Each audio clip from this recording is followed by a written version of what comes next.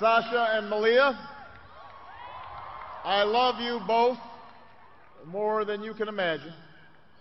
And you have earned the new puppy that's coming with us to the White House.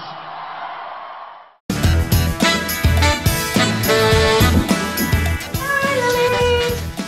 Dad, are you home? Dad? My name is Kate Feiffer. How's it going? Well, this is the rough I did, and here's the finished. Oh, look at them. This is my father, Jules Feiffer. We're working on a book together called Which Puppy? The book is about which puppy will get chosen to go to the White House. Our editor, Paula Wiseman, didn't give my father much time. We told Jules he had to have it done in 14 days. So my father moved to Martha's Vineyard Island for the month of January to draw. I live on the island, and my father has a charming old summer house here. He insisted on staying in his house. I was working downstairs all bundled up at my drawing table. He drew and drew and drew. While he drew, I worried.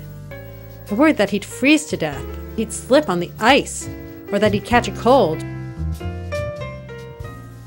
At the end of the month, when it was clear that he didn't slip or fall or freeze to death, when it was clear that the book was going to be beautiful, I asked him how many dogs he thought he had drawn.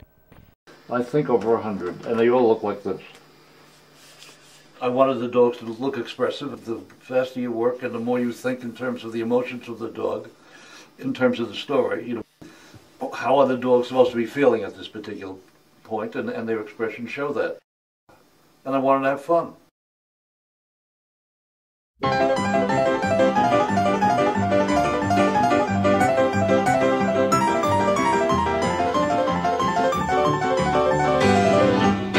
Doing this was a lot of fun.